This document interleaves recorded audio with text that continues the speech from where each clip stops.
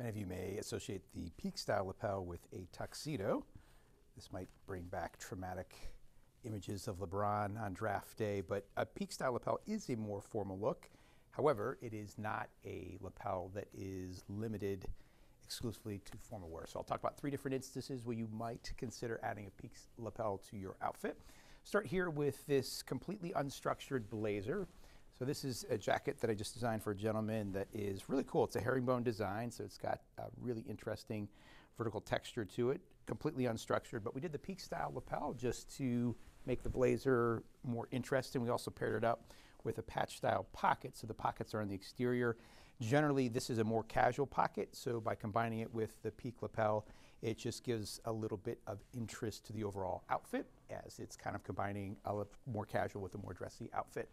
The other area where you might consider a peak lapel is with just a very traditional suit. So this is middle of the road gray. And again, you could go with a notch lapel if you wanted something traditional, but this gentleman chose a peak lapel. It's on the thinner side, and then he also went with a no flap side pocket, which is technically referred to as a besom pocket. This outfit actually reminds me of an outfit that Tom Cruise wore in the movie Collateral. It was a very just minimalistic, no flap outfit, and again, the peak lapel just changes things up to give a solid suit a little bit of interest.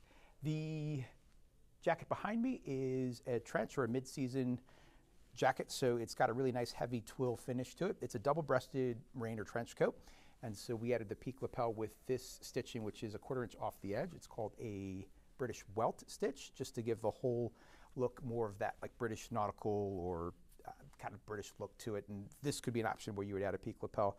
Lastly, with sport coats, if you have a design which is a larger window pane, like what I'm wearing today, if you notice when you do the peak lapel, the window pane is contrasted when you see the lapel compared to the design in the jacket. So it's a very dramatic look, and if you're going for a more fashion-forward outfit, that would also be an instance where you would consider a peak style lapel. So in summary, you don't have to limit peaks to tuxedos. You can certainly do it with blazers, with suits, with trench coats, or with sport coats. Happy dressing, my friends.